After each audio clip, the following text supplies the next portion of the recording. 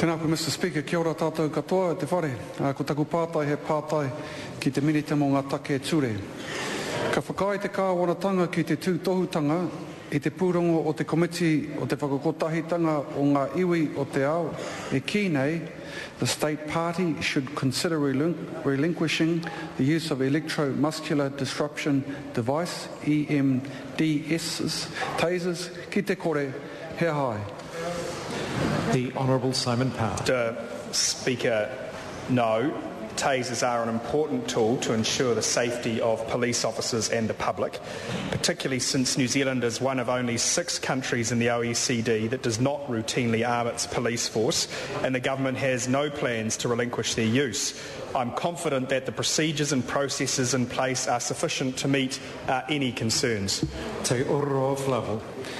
Ki te minita, heha te whakautu a te Kāwanatanga ki ngā āwangawanga o te Komiti whakatika tangata, o te kotahitanga o te ao. Point of order, the Honourable Simon Power, I suspect the problem is there's no interpretation. Let me just see if we can sort that out instantaneously, otherwise I may have to ask the Honourable Member. Sadly, the Speaker cannot translate, much to my regret. Let me just check. Is there any way we can check why the interpretation is not coming through?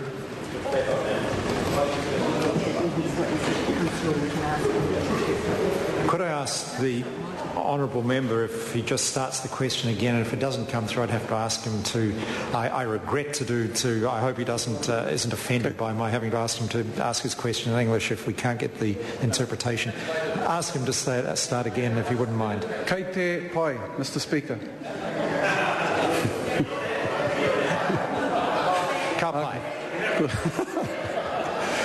Ko taku pātai ki te minita, heha te whakautu a te Kāwanatanga ki ngā āwangawanga o te Komiti whakatika tangata o te kotahitanga o te ao, e pāna ki te noho tārewa o ngā kēhi tainua ki te tau 2011, mo te hunga ko hāmine tia e te Operation 8, heha hoki tāna ki te tūtohinga o te Komiti kia kaua e waiho i ngā kēhi nei kia tārewa mo te wāroa. Mr. Speaker, the matter the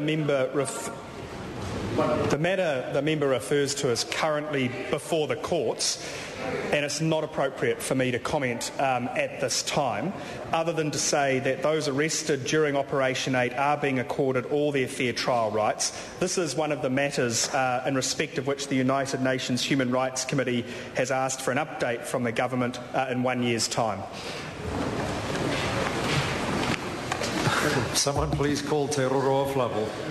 Ki te minita, heha te whakautu o te Kāwanatanga ki tā te ripoata o te Komiti e kia nei, me kaha aro atu te Kāwanatanga o Aotearoa ki te whakakore i ngā mahi aukati i te iwi Māori, i roto i te whakatinanatanga o te ture.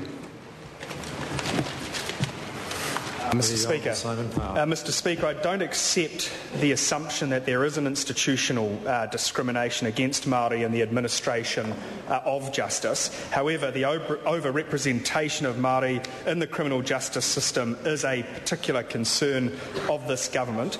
The government's identified 4 priority areas to reduce offending and reoffending. One of those is alcohol. The others include antenatal and maternity treatment, and the other is programs to address behavioural problems in young children. Again, this is one of the matters in respect of which the committee in New York has asked for an update in 12 months' time. Question number... Point of order.